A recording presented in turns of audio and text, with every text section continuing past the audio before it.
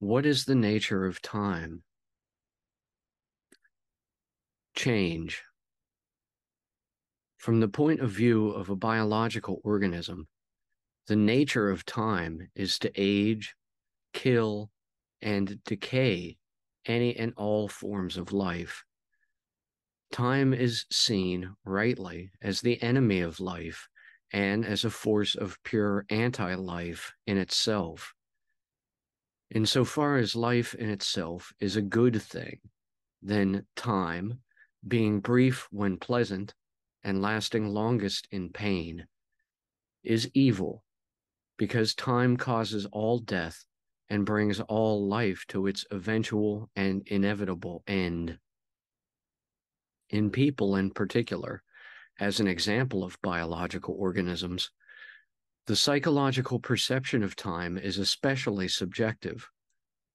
From a consciously mortal point of view, time is always running out, never returning, but it seems to flow at different rates at different times itself.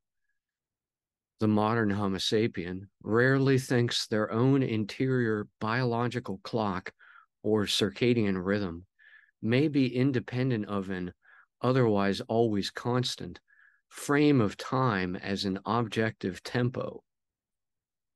For example, due to conventional measurement of the concept, the Orient is 12 hours ahead of the New World because 1 hour is, nowadays, measured the same in both places.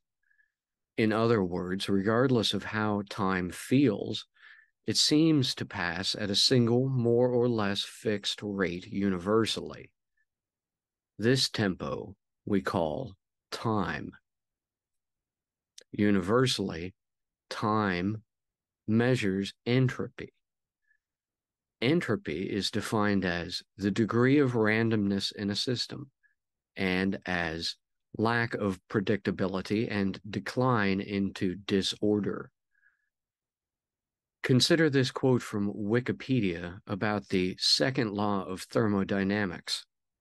Quote, "The second law is concerned with the direction of natural processes. It asserts that a natural process runs only in one sense and is not reversible. That is, the state of a natural system itself can be reversed, but not without increasing the entropy of the system's surroundings. That is, both the state of the system plus the state of its surroundings cannot be together fully reversed without implying the destruction of entropy." End quote.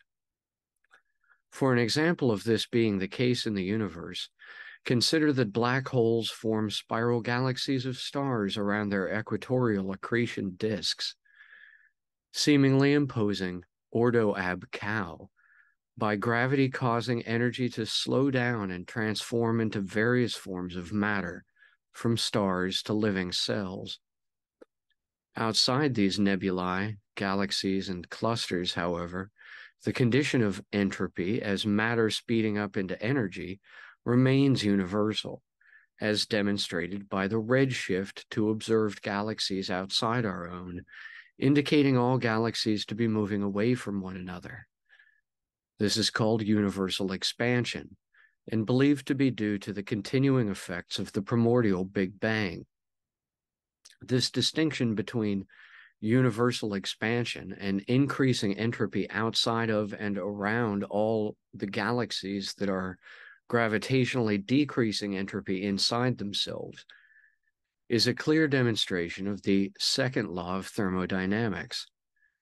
In short, time as a measure of entropy provides a simple scale between twin binary polar extremes. That is, measured as entropy, time is a scalar between low entropy, usually associated with slowed motion, and high entropy, associated with excitation of motion.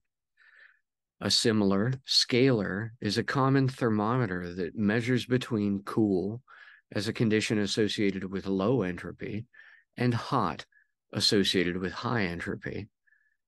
In the case of the standard arrow of time associated with entropy, it is reckoned that entropy always increases and will never decrease. In short, again, the galaxies may provide temporary, local decrease of entropy, but their existence increases the remainder of universal entropy outside of them overall.